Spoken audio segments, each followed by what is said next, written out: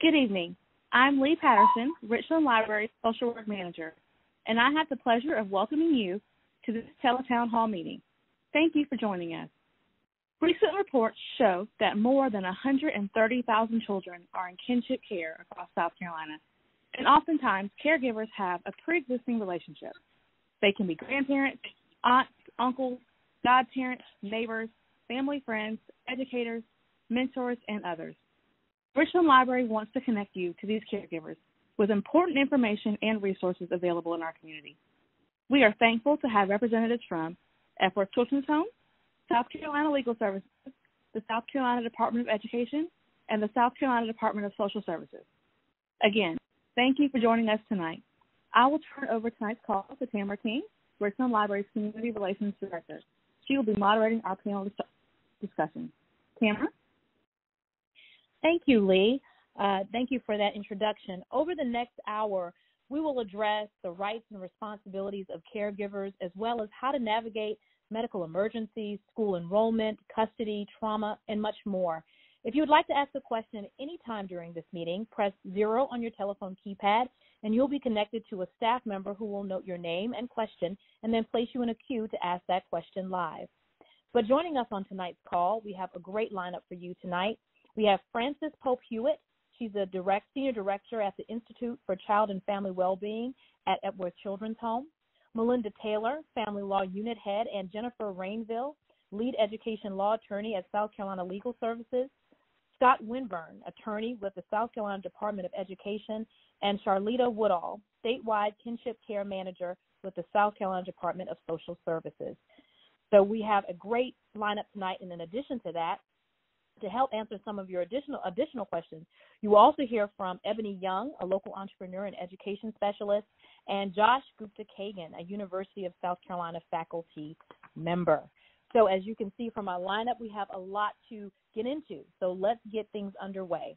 The spread of COVID-19 is causing a number of major changes in our community, including face-to-face interactions and the way in which organizations provide public-facing services. We want to provide a strong base for caregivers, making sure you don't feel overwhelmed and isolated during this time. Tonight is your opportunity to ask and learn questions, learn some things, and get answers from leading experts. Starting us off is Frances Pope Hewitt with Epworth Children's Home. Since 1896, the organization has been helping children ages 12 and up from severely stressed family systems by providing education, counseling, medical care, and spiritual enrichment. Thank you so much, Ms. Pope Hewitt, for being on the call. Thank you for having me. Great. Right. This is a really stressful time for a lot of people. So I can imagine it's even more stressful if you're having to regulate emotions of children during this pandemic.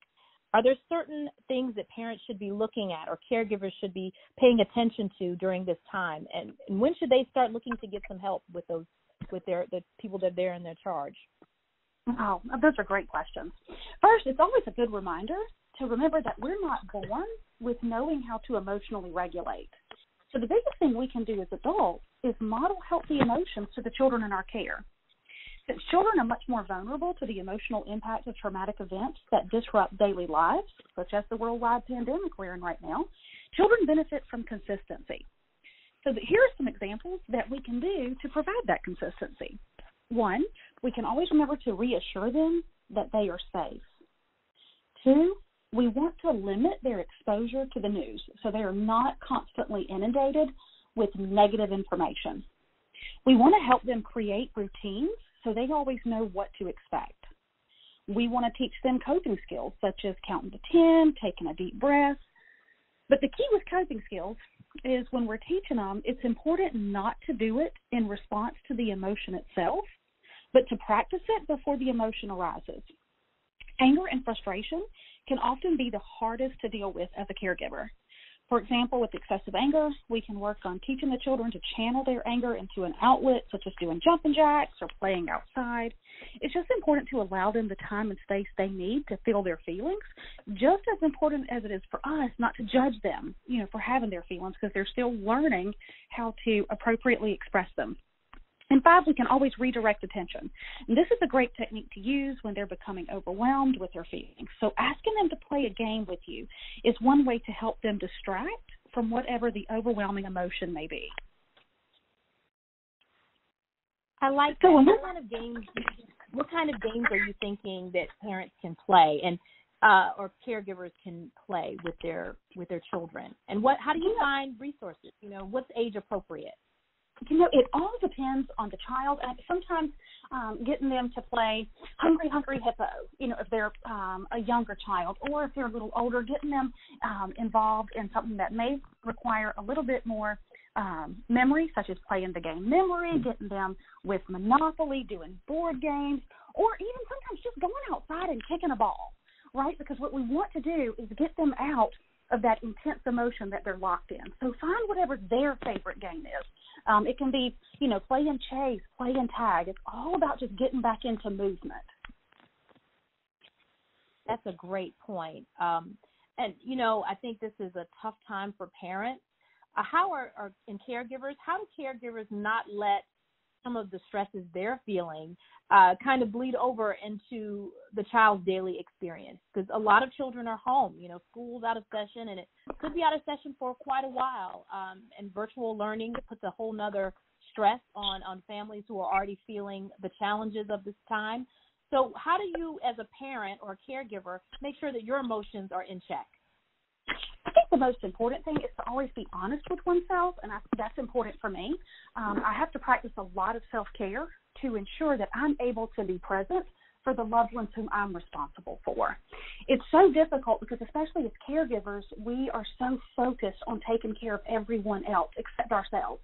But the only way that we can truly be present for another human being and attend to their needs is making sure that we're doing it for ourselves. So whether that's getting some exercise, taking a time out, mommy needs to take a 5-minute time out, so it's not seen as a bad thing. Journaling is always a great option. Having a healthy connection of, social engagements, whether it's friends, touching base, whether it's your spiritual aspect. The most important thing we can do, again, is always model these behaviors.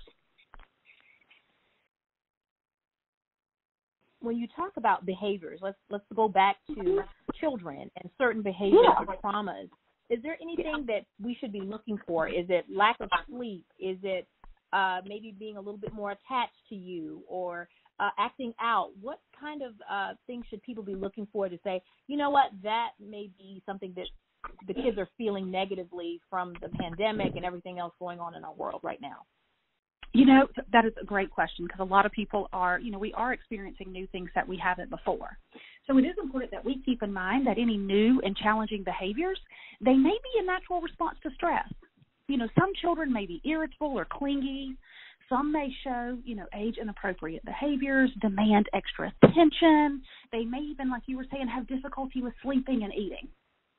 But any behavior that can't be managed by the caregiver or even be redirected, or is causing, it's ongoing, it's continuing, it's happening day after day, I think anything like that, it would be wise to reach out to a mental health professional just to express your concerns. Hey, I'm noticing my child is starting to cry more. I can't walk out of the bedroom. I can't walk out of the room, especially if they're showing those signs of separation anxiety and it's ongoing and that it's not easily attended or redirected.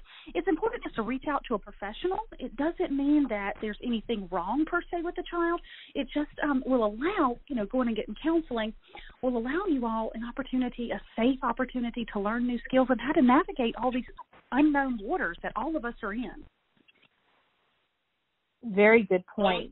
When you talk about people needing or finding a healthcare professional or mental health person to talk to or to get their children linked up to, or whoever is in their care, where do people go find those services? And we'll probably talk a little bit about that later on. But since we're on that topic, do you have any places and resources that parents can go?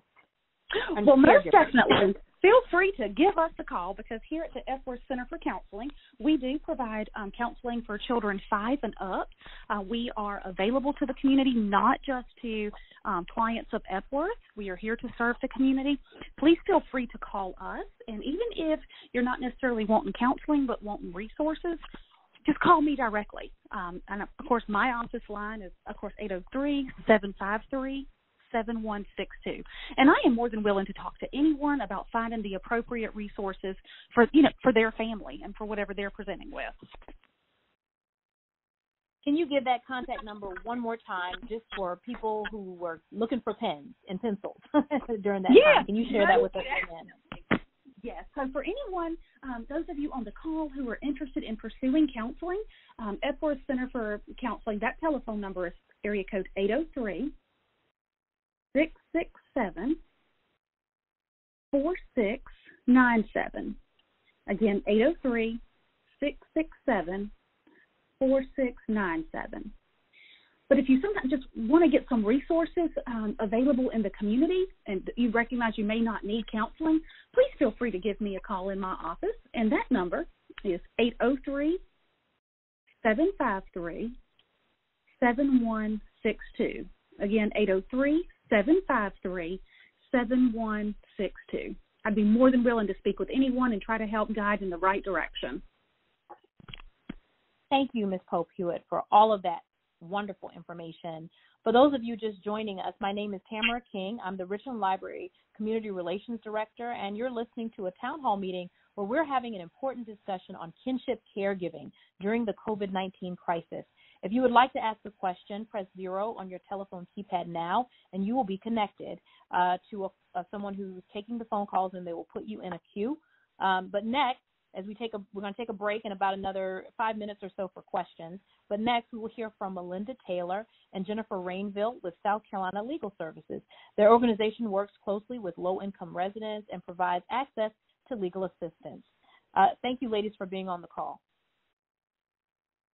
Thank you for having us. Thank you for having us. Since most situations are based on informal arrangements, what legal rights do caregivers have and the children that they're looking after? What kind of rights do parents have? Or not parents, I'm sorry, caregivers.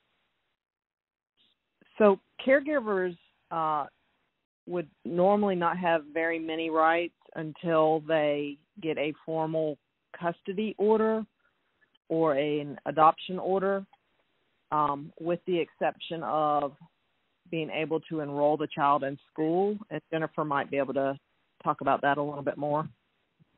That's right. There's some specific situations which would allow a caregiver to enroll a child in school without having to get custody or an order from the court, and that's called a school enrollment affidavit. And that's something that typically they can get from the district office of the school district that they're trying to enroll the child in, or they could come see us at Legal Services, and that's something that we could help with as well. What financial options are available for caregivers? Well, I guess it depends on what they're trying to do. So if they're trying to navigate the legal system, obviously there is some expense associated with that. At South Carolina Legal Services, we can represent low-income caregivers for free if they qualify for our services, and we can assist them with getting custody orders or adoption decrees if that's what they desire.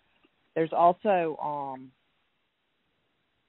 if they're seeking to adopt the child, there's a subsidy through DSS. It's a one-time subsidy that can help pay for some of their expenses associated with the legal action.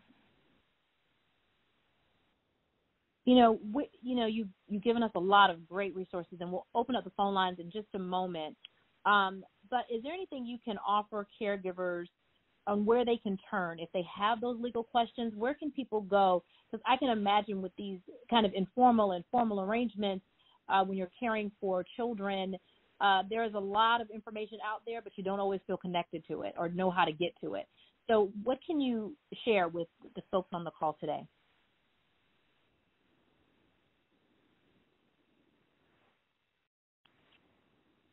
So just visiting our website, sclegal.org, we lot of information on it. If they feel like they need to speak with an attorney, of course, they could seek the advice of a private attorney, or if they believe they may qualify for our services, they can call our intake line. It's 1-888-346-5592 to do an intake, to be able to speak with one of our attorneys. But the main thing, I think, is if they're at a standstill and they need some type of legal help, is to speak with an attorney first. Well, we're going to give people an opportunity to do just that. Thank you, Ms. Taylor and Ms. Ringville. If someone would like to contact you directly, you've given that number, but can you give it just one more time? Just because people are sometimes trying to look for a piece of paper or a pen, could you give that number one more time to contact you? Sure. It's 1-888-346-5592. And that is our intake line if they want to apply for our services. We're going to open the phone lines for questions. We've got a few people on waiting. So right now we're going to take questions for the Epworth Children's Home and South Carolina Legal Services. The first question is from Thomasina Miller. She wants to know, if you're a parent with a child in kinship care, how can you take parenting classes during the pandemic? Ms. Miller, are you there? Yes, ma'am, I am. Please ask your question. I have concerns. So if you are a parent, right, and you're trying to take parenting classes and et cetera, how are you able to do that during the pandemic if we're supposed to be social distancing and you're worried about the child getting sick? Is that going to hinder you, or it's like so confusing?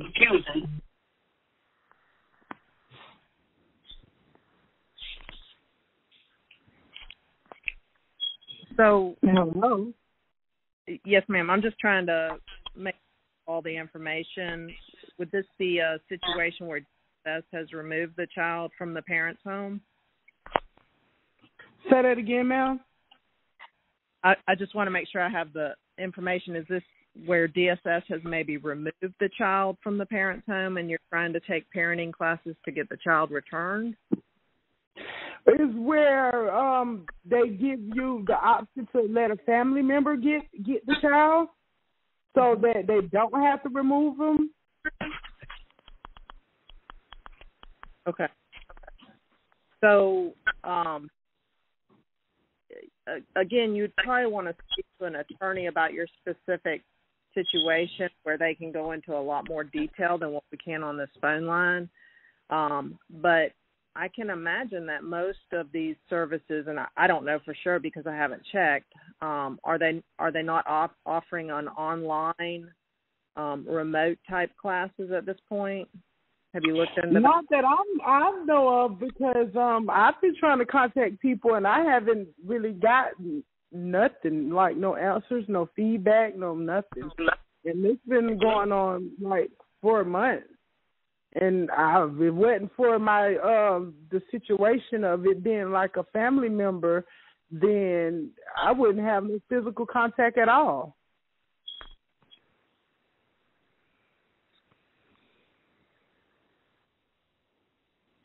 Ms. Miller, have you been in touch with the caseworker to see what type of solutions they may have for you, such as virtual parenting classes? On Zoom or on the phone, just so you can, of course, continue to meet those requirements? Yes, I have, and they don't seem to have an answer. As always, they're going to contact their supervisor. When I get my lawyer to contact them, she's been trying to contact their lawyer for over 3 months and haven't received a response back yet. Ms. Miller, this is Lee from the library. What I can do, I do believe Lifeline, which is based out of Charleston, is doing some classes online that are virtual that you can log on to no matter what zip code you're calling from.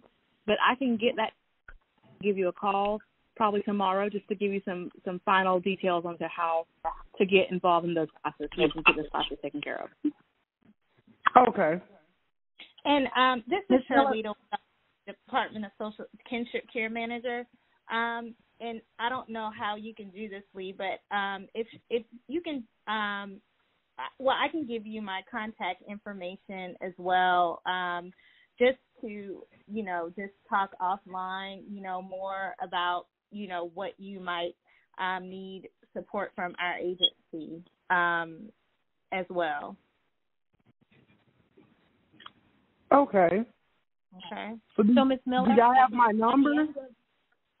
At the end of this call, Ms. Miller, you'll hear they'll say if you have any questions, comments, concerns, you can leave a voicemail. If you leave a voicemail with your information, then we can share it with the people that have identified as being able to help you on the call. Okay, but see, I have one more question. Yeah, so my phone is about to die. So is there any way I can give the information out?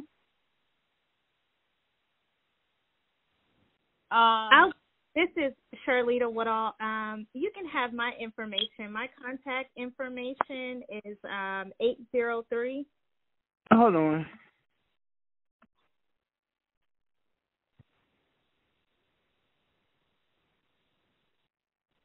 $803 898 898 2084. 2084. And then your name is what? Miss Woodall. How do I spell that? Woodall. Thank you so much, Ms. Miller, for your call. We have another person that wants to know how can I contact a social worker. Ms. Davis wants to know. I'm going to bring her on to the line. Ms. Davis, are you there? Yes. I have an elderly mother that we're looking after, and we were interested in getting a social worker involved with her care. How do you go about doing that? Hi, this is Jennifer Rainville. I would recommend, have you reached out to your local area agency on aging? No. If you're here in Richland County, that's Central Midlands Council of Government. They have programs. Go ahead. I'm writing it down. That's okay. Central Midlands. Yep, Council of Government. And if you give me 1 second, I can look up their phone number for you. Okay. They have a lot of really great programs that can help you when you're a caregiver for someone who's elderly. Okay. And their number is 376-5390.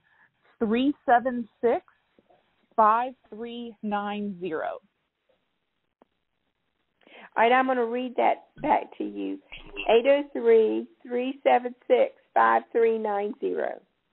Yes, ma'am. That's correct. And that's a Central Midlands Council on of Aging Government.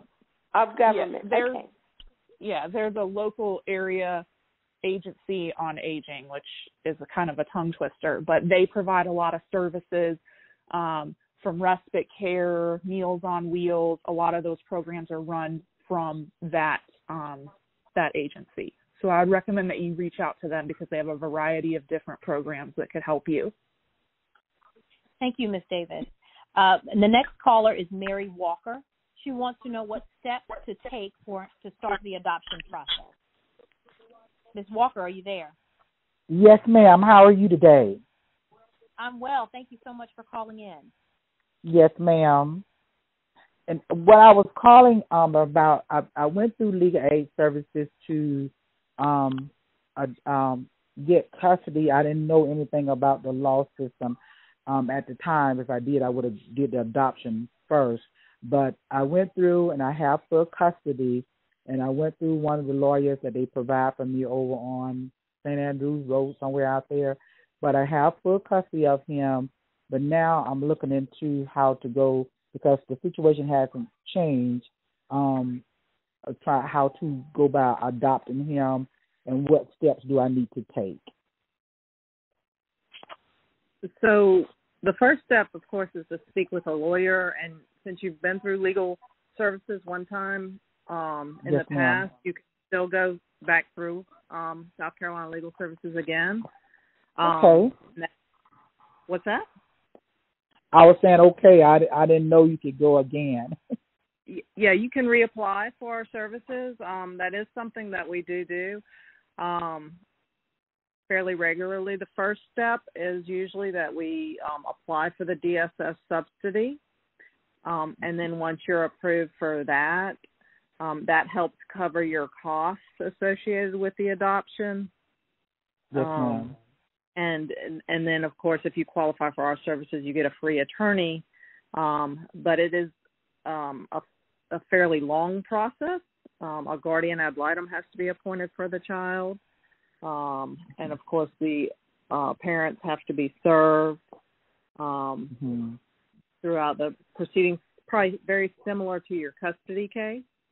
The major difference is at the end, you would be, if you adopt the child, if the court approves it, you would become the child's parent and have all the same rights and responsibilities just as if the child had been born to you, and it would terminate the parental rights of the parents if that has not already been done. Well, what has been done so far is I get to do I still can do for make decision for the hospital, the doctor, the schooling, and all of that, so on and so forth. I do have that. And I didn't understand what you were saying that, I mean, he'd been with me since the day at the hospital. I haven't just not got him. Since day one, I had him. And I was trying to wait to see what the parents get themselves together, and which that didn't happen. So then, around about the age of 2, I went ahead on and started legal aid. With somebody had told me about the legal aid, and I did that. But right now, I still have him. But you were saying something that he would have to go through DSS. No, ma'am. So we just usually have our clients apply for the DSS subsidy, and that's something our attorneys can help you with. Because there's a subsidy through DSS where DSS will pay for up to $1,500 of the expenses associated with the adoption, and that would help pay for the guardian ad litem, for service fees, for any other, the birth certificates have to be changed too. So any other fees associated with the adoption, and that's why we get that, is so that you don't have to pay that money out of your pocket. Thank you, Jesus. but if you don't want to get the DSS subsidy, then you could certainly move without it, but you would have to pay those expenses. Oh, well, they can pay it then, as long as they don't bother my baby. I'm fine. That's my little heartbeat. As long as they don't bother, let them do what they do, because I remember the judge did tell me, well, when I first did it, she said, she didn't know much about the system, but she told me to go. So he is on Medicaid through DSS, and we did apply for the SNAP, but they told me I work in food service, and they told me I was making too much money, so they gave me I think it was $15 for 6 months, and then they cut us off. And I'm going this is a growing boy. He'll soon be 8 on the end of this month. But, God has made a way that we can keep food on the table, and he's well, taken care of by the grace of God. So, and I thank God for that. That's good. Thank you, Ms. Walker. We're going to try to take one more call before we get into the next section. So this is Ms. Diggs. She wants to know, if school doesn't come back into session, will Kinship caregivers be given aid or ABC voucher or something? Ms. Diggs, are you there? Yes. Wonderful. Please ask your question. Okay. I have a concern about the ABC voucher that's given through Richland County DSS. And right now, my daughter's in a daycare, and I'm just trying to ascertain, if school doesn't start back, are they going to extend that, and will it still be covered Right now it's been covered due to the pandemic, but I don't know when school's going to start back. So in the fall, things could change. I just had a concern about that.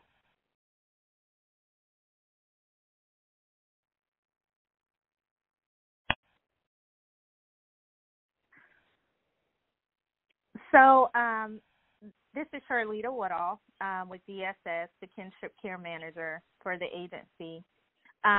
I can find out more about that, but I'm believing that that would be extended for you all. And if you're involved with the agency now, child care services are provided to those kinship caregivers who are involved with the agency, even if the pandemic wasn't going on. So you can receive child care for your the child that you're caring for. Thank you.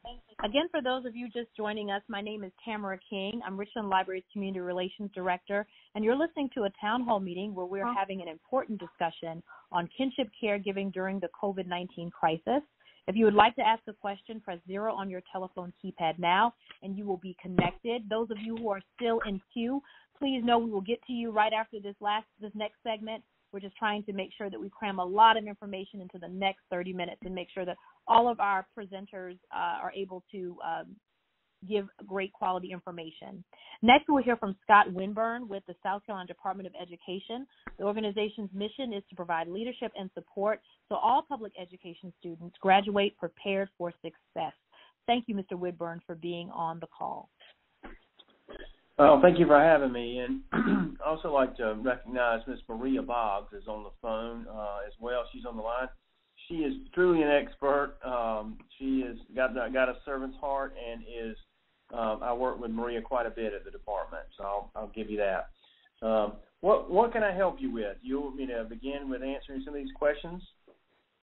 Well, sure, but I think this is a tough time. Schools are deciding right now what August looks like, what the new school year will look like. So what should caregivers keep in mind when it comes to school enrollment? Gosh, well, that's a tough question because in general, I would say under ideal conditions, there can still be issues that come up with districts and enrollment of students in foster care or kinship care. And I think overall, again, under ideal conditions, I think the thing to remember is if the student meets the residency requirements, it's a real hard line. We've taken, and I personally have taken a hard line position in these cases. The districts have to enroll students, and obviously that's sort of an oversimplification, but I've even gone so far as to say it may be unprofessional conduct not to enroll them. But so keep that in mind. If the student meets the residency requirements, then they should be enrolled. And again, that's oversimplified, but that really is the basic. There are times when districts they seem reluctant to enroll students in foster care or kinship care because they want to get the records from the other district, or they want to make sure they know where to place the child, and sometimes that causes a delay.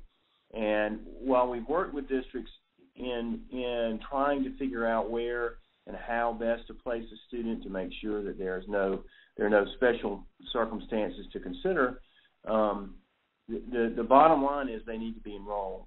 You know, with the pandemic, it's a harder question because we don't know kind of what the future holds. I think districts are really trying to grapple with it. Local superintendents are really trying to determine what their plan is for the districts. I was with Superintendent Spearman today, and she presented to the state board, and she gave a nice update. And it is as you all know, it is a very complicated issue. Accelerated Ed has presented its report, and at the time schools were closed earlier or late last spring. The pandemic was not surging as it is now.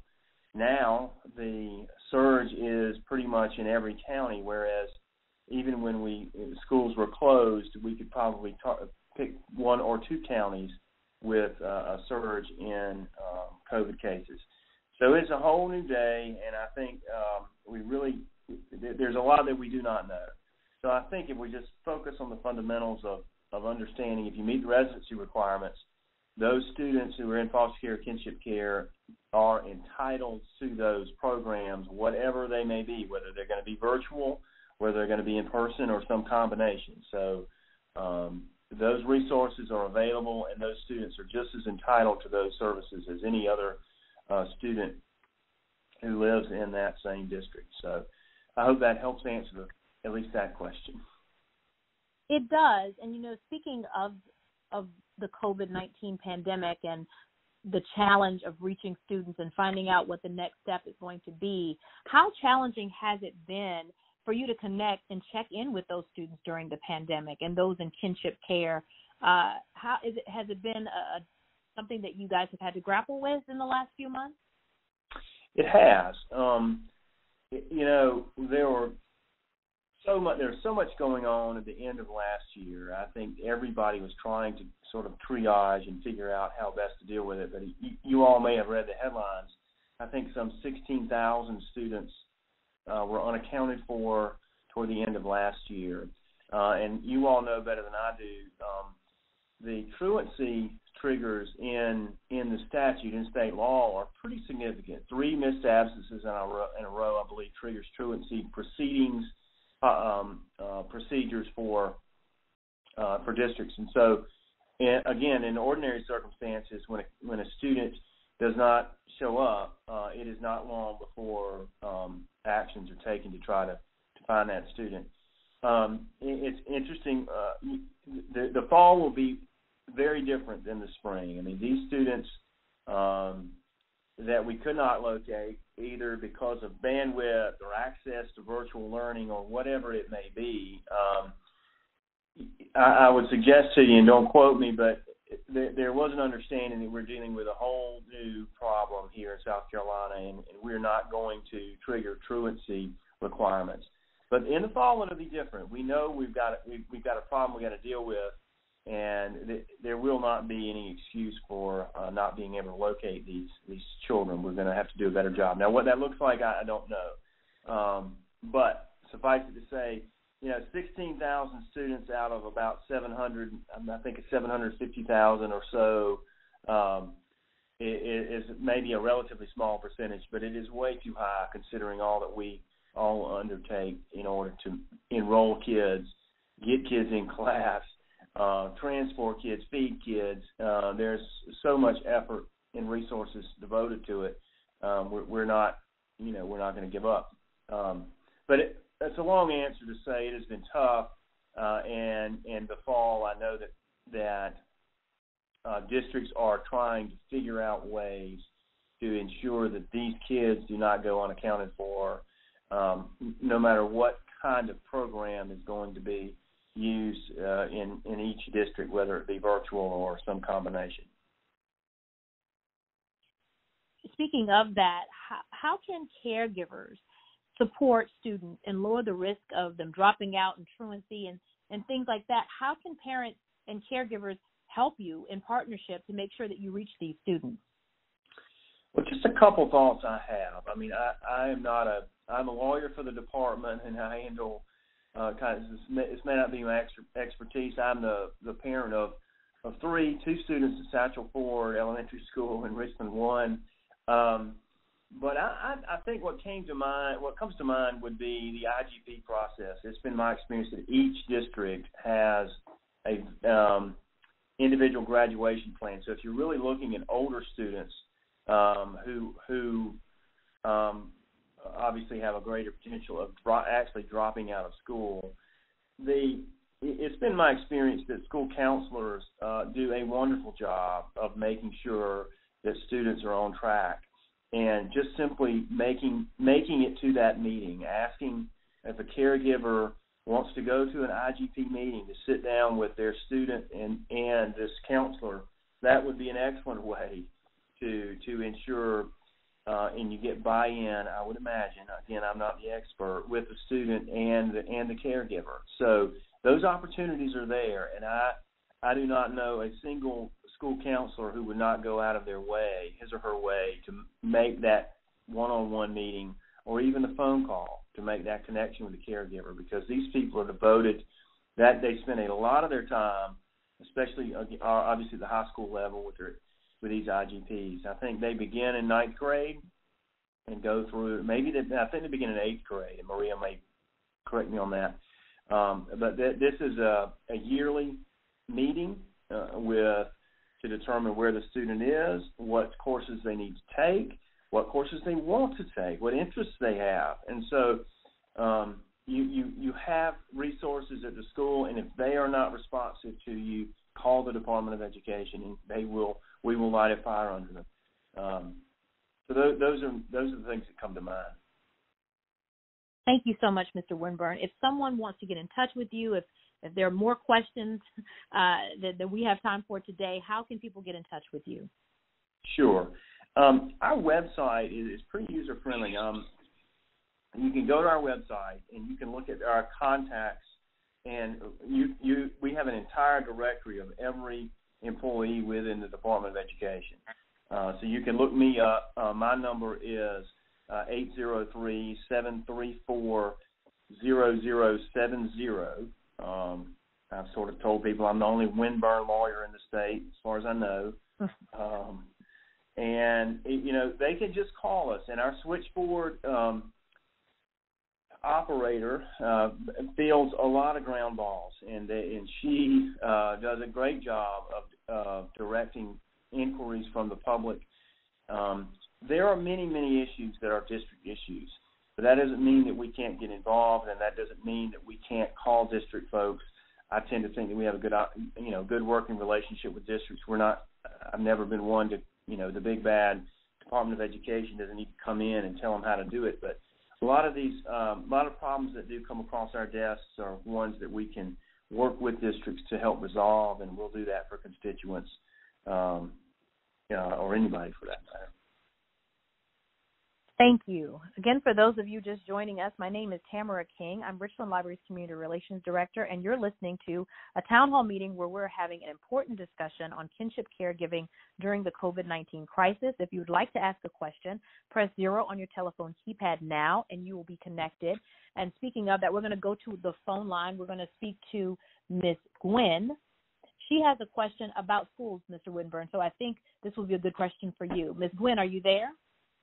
I am, yes. Thank you. Please ask your question. All right, Mr. Winburn, I'm a great-grandmother of 3, and they are in my care, a 6-year-old with ADHD, an 8-year-old who is autistic, and a 10-year-old who is ADHD. Virtual learning does not work. The children really don't see me as an instructor. I mean, I can't provide occupational therapy. I cannot provide speech therapy. I don't understand what is going to be done to make sure that our children are not being dumbed down in a generation. Right. A great-grandmother of 3. Wow. Yes. Can you tell me what district they're in? Yes. I'm from York County and Rock Hill School District. Okay. And have you, so again, not to sound like I'm punting, has the district provided you any information about this question? Actually, it's been very vague. I did watch on Zoom last night a town hall meeting, just a Zoom meeting of the school board. Right. And they're going to an AB schedule. And in my opinion, for what it's worth, I just don't see how that's going to be beneficial to children with learning disabilities such as these. Right. So, what you've hit is probably, what you're asking probably is one of the more, I think, difficult aspects of the pandemic and how do you deal with virtual school is obviously not ideal. It's not ideal. It was not ideal for us, I'll tell you that, for my first grader and my third grader. My third grader was met, and I totally can identify, at least on some level, there. So it is a difficult thing. I think the special ed services that the schools provide are excellent, and I don't think that typically, I know from experience, I mean, that it would not be possible for us to provide, I think, an adequate education for our students. I'll speak for myself. My wife probably could. So I appreciate your question. I don't have a good answer. I think, though, that the folks that are studying this and trying to figure out how best to open recognize that in order to provide these special ed services that your great-grandchildren need, you got to go there. You need one-on-one, and that is where we're headed, in my view. And so I don't believe that it will be. I think there's a general understanding, and I think everyone kind of agrees that virtual just doesn't cut it across the board. And it may be perfect for some, but in general, and then especially in the case of special ed services, you got to get students back in the classroom and have that one-on-one help. I don't know if that answers your question. I'm happy to talk to you offline. I just gave you my number, and if you want to call me, we can talk about it. I'll tell you, Barbara Drayton in our office is really the expert, in my view, on special ed services. She's been doing a lot of years. But it goes back to what those students are entitled to, those services, and how those are provided right now during the pandemic is an open question. But we will get back to a day when all three of yours can be back in school. But I just don't know what that looks like yet. But would you call me tomorrow? I'm happy to talk to you more after this. Thank you, Ms. Gwen. And we have about 15 minutes left on the call, so we definitely want to bring in Ms. Charlita Woodall with the South Carolina Department of Social Services. Her organization's mission is to promote safety, permanency, and well-being of children and vulnerable adults. Thank you so much, Ms. Woodall, for being on the call. Thank you for having me. I'm glad to be on the call tonight. So how do you know if kinship caregiving is right for your particular situation? You know, we all have, we say this is something we want to do, and then sometimes we get in it and we realize it's a little bit more or not, maybe not what we were thinking. So how do you know going into it that this is right for you? And I'm going to be honest. So kinship care is a very unique situation. Being involved in a kinship care situation can happen to anyone, at any time. The question is, if you've decided to become a kinship caregiver, it's just important, or if you're thinking about it, it's just important to assess and evaluate, what's your current situation as, right now. And if you have the ability to care for someone that's in addition to, the current situation. In most instances, individuals, become kinship caregivers without question. I mean, we have grandmothers, great grandmothers. They're not going to, say, I want my grandchild not to be with their family. So, kinship caregivers automatically, with no question regarding what's going on in their lives, they will determine, yes, I want this child in my home. I want my loved one in my home. So one thing that's important to recognize, if you've decided to care for someone, the most important thing that, I think is important is to understand what your role would be as a kinship caregiver. Of course, you're going to have to provide care and support daily, basic needs for the child, whether that's food, clothing, if the child needs medical care. I know we hear medical care, the child has to go to school and things like that.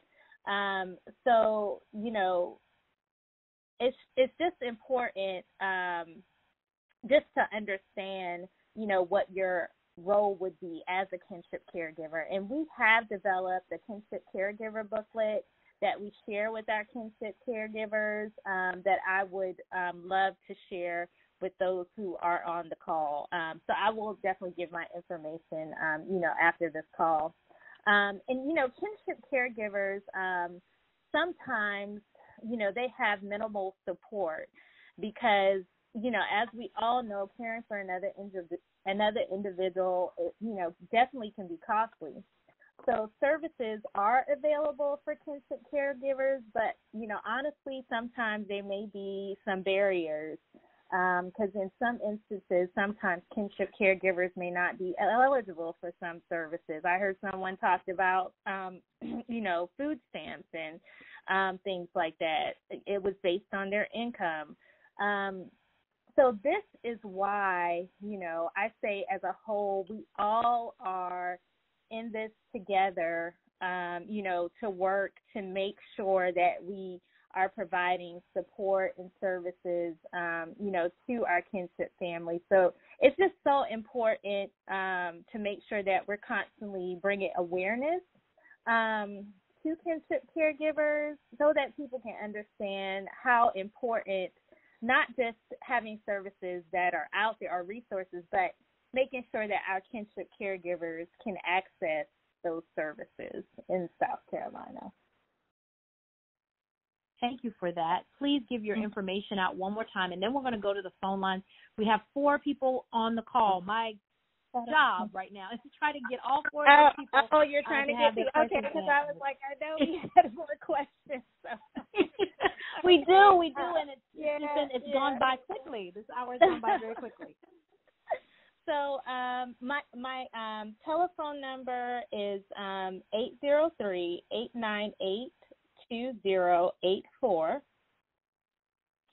And we also have a website, an email address that you can provide if you have any inquiries. It's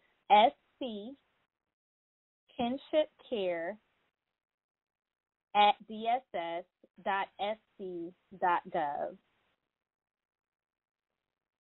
Perfect. And the next call does have to do with your department. So this is Mr. Jones, Cole Jones, and he has something to ask about kinship caregiving. And Mr. Jones, are you on the phone? I'm a she, but oh, I'm so sorry. That's my fault. It's fine. I had a tooth pulled, so I'm a little slurred a little. But my question is, the children have been taken, and they have taken my information for me to get one of the children. I wanted to know, on average, how long does that part take, and what do I need to know as far as a person preparing to take care of an extra child? Okay. So, every case is different. So the case manager who, is involved in the case, of course, I heard you say she reached out to you. That process, we've, have plenty awareness tools and guides for case managers to share with our kinship caregivers on what kinship care looks like, what would be your role, and that this process could be temporary or it could move into a permanent situation. It all depends on, what currently is going the situation. on. Yes, right. So, that differs. So I can't give an exact time frame, but, when we're involved in child welfare, we want children to be reunified. If we have to take them out of, out of the custody of the parents and place them with kinship caregivers or even place them in our legal custody, our goal is to make sure that children can be reunified back with their parents within 12 months. Like that, that's supposed to be our goal, reunification. And also, sometimes it can happen sooner than that. It just depends on a case-by-case basis. That's understandable. And my next question is, I'm a big proponent for reading. Where can I get information so I can be a little bit more informed about kinship caregiving? Because the young lady, she didn't explain it to me. I just know I don't want my nephew in the system, and I was like, if I can help, I'm gonna step. So I'm trying to figure that out too. Right, most definitely. So we also have a website on our dss.sc.gov website. Kinship Care has a website on there, and I can share that with you. You can send me an email to that email address that I gave you. I can share all that information with you, as well as provide you with our Kinship Caregiver booklet. Okay, and what's your first and last name? Charleta, Sharleta. And my last name is Woodall, Woodall. Okay. Thank you so much. The next question we have will be coming from Allison Karan. She has a question for legal services. Ms. Karan, are you there? I'm here. I actually have another question for Charleta, and I'm going to ask that question instead, if that's okay with you. Fine. Please ask your question. Charleta, I have a question on obtaining DSS support, such as a case manager or guardian ad litem for a kinship care case that came from Florida. My nephews came to us from the state of Florida. Mhm. And we don't have any DSS support at all.